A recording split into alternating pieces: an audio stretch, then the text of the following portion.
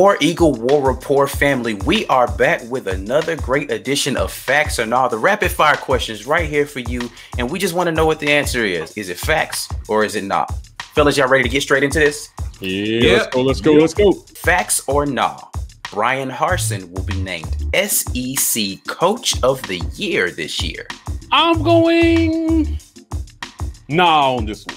I think it'll be close. I think he'll be in the running. I think his name will be in the mention. But what it really boils down to is, can Harsin fix Bo Nix or not? If Bo Nix turns into an all-SEC quarterback, Brian Harsin is definitely the coach of the year.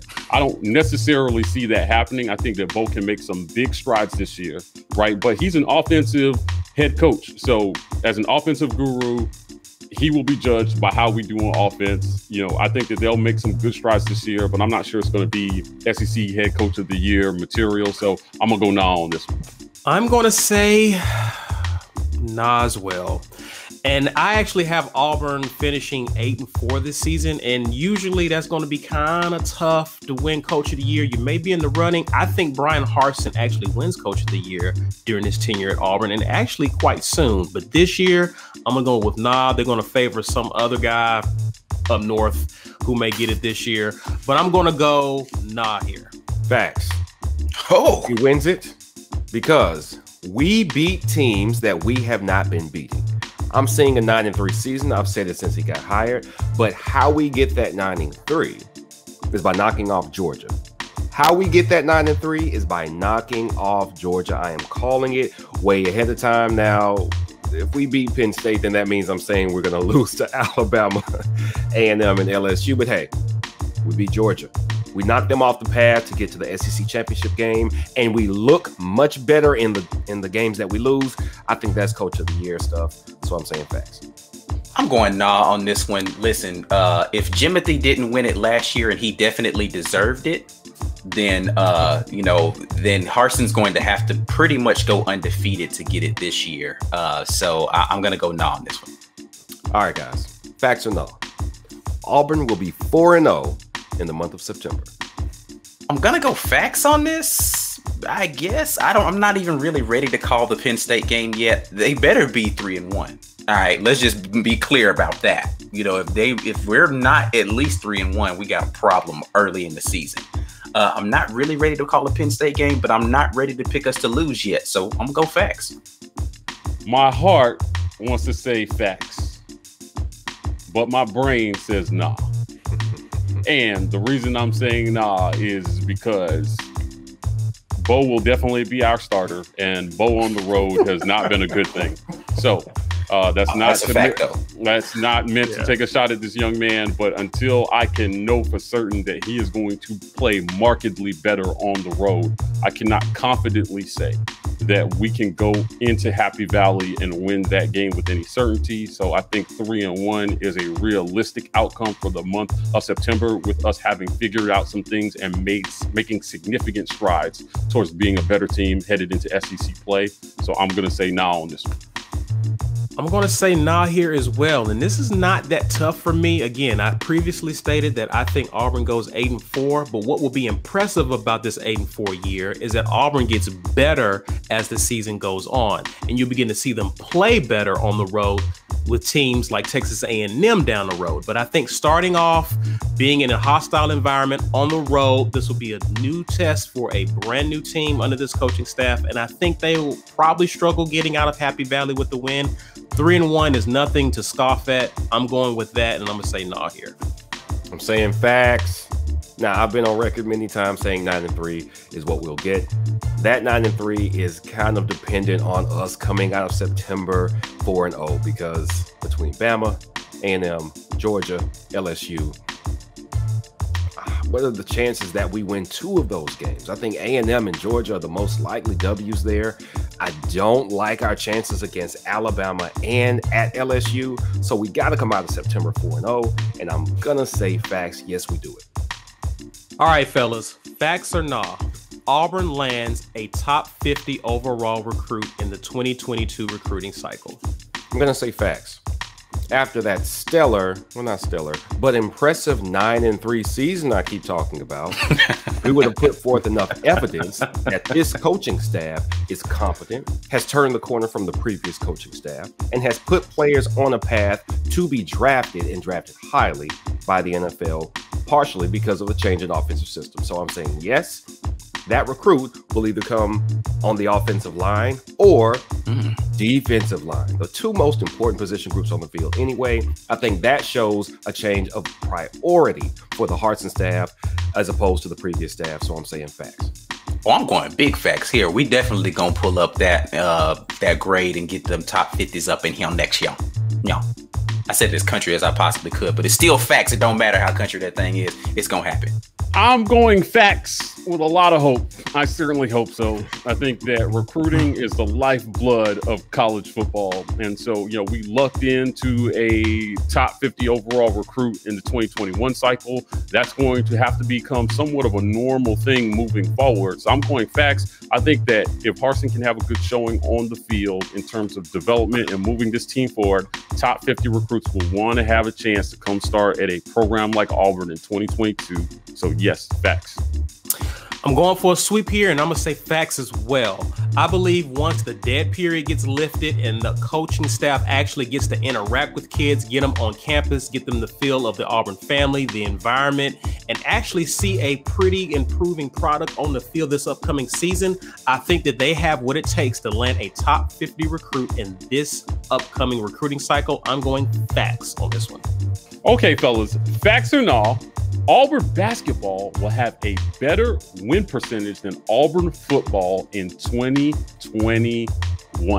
It's a tough one for me. I'm sitting here trying to do the numbers in my head, but I am going to have to go nah on this. I think that it is more likely that we have a higher win percentage in football this year.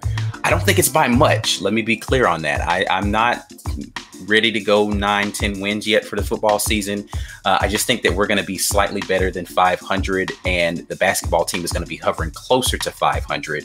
I do think that we make some upsets in the back half of the season in basketball, and we get into the tournament, all that other stuff. We're not talking about all that. But for right now, nah. I am going to go nah.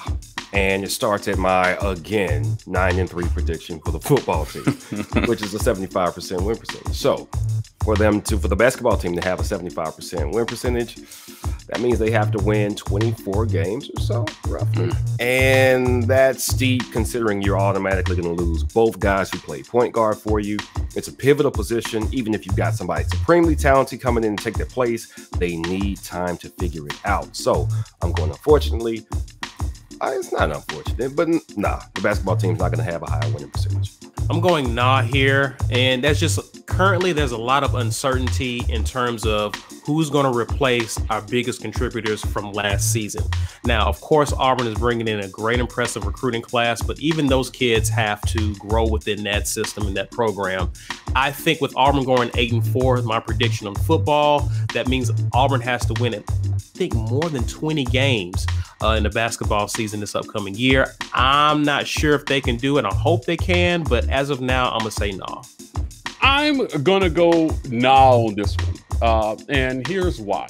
I start the math at what are the chances that both football and basketball will go 500, and how far over 500 will each team go? I think that it is highly likely that over basketball, that football can have a 9-3 or 10-2 season, more so with all the change that we have going on in basketball, that they will be significantly over 500. Bruce Pearl is a superb developer of talent, but he's got a lot of things stacked against him, losing Sharif and losing JT Thor possibly.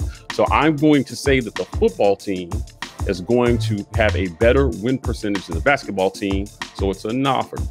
All right, you know what time it is. We got to get into our fan question of the week. This week's fan question comes courtesy of @KPolos and asks, facts or nah, Auburn will have over 20 sacks as a team this year. What are we feeling like? I'm going facts on this one, baby.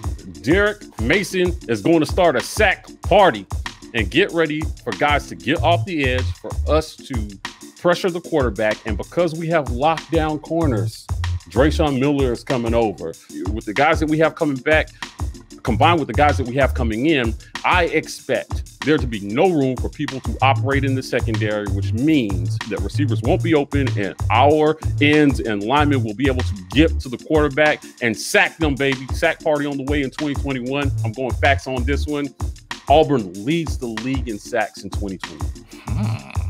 I'm going to go facts. I believe Auburn, for the first time in a few years, actually generates pressure coming off the edge this year.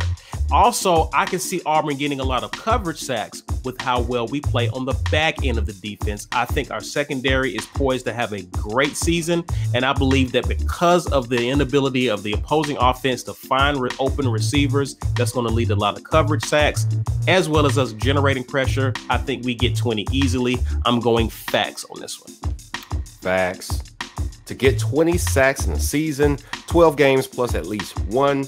Wait, are we counting the bowl game? I'm counting the bowl game, and that makes it easier math. So that's just over 1.5 sacks per season, 1.5 per exact, per game. That's definitely doable. Listen, that's garbage time. Listen, anything can happen in a football game. You have to be extremely inept not to get at least 1.5. I don't want to talk about our previous seasons. So, yes, facts. We will get at least 20 sacks this year. I'm going facts. I was just a guy. I was trying to give y'all a little pause, try to be dramatic, but I'm going to go facts on this. I just don't see us being in a scenario where we don't rack up a lot of sacks in those cupcake games, right? We're going to play a couple of teams who are going to be very pass happy in Mississippi State and in Ole Miss, right? So we're going to have more opportunities to get to a guy who's going to be standing back there. I just think that we're going to have an improved ability to be able to get to the quarterback this year. And if we don't do that with those cupcakes included, then it's definitely going to be a season where the defense is not going to be performing up to standard. Got to go facts on this. All right, folks, that wraps up another great edition of Facts or Nah. We appreciate all the comments that you all are going to put right down here debating your answers, facts or not, to these questions. But we want to hear from you about questions that you want to hear us answer. So, as always, we need you to hit us up on Twitter, hashtag Facts or Nah. You're going to @TheWarReport, and you're going to tell us what you want, and we're going to answer it right here live. Outside of that, you need to make sure you're following us on all of the social media platforms. That is @TheWarReport on Instagram and Twitter. We also have the Facebook page, that's The War Report, and we're on TikTok, TW Report. That's it. That's all for this week. We are signing out. As always, forever, War Eagle. War Eagle. War Eagle.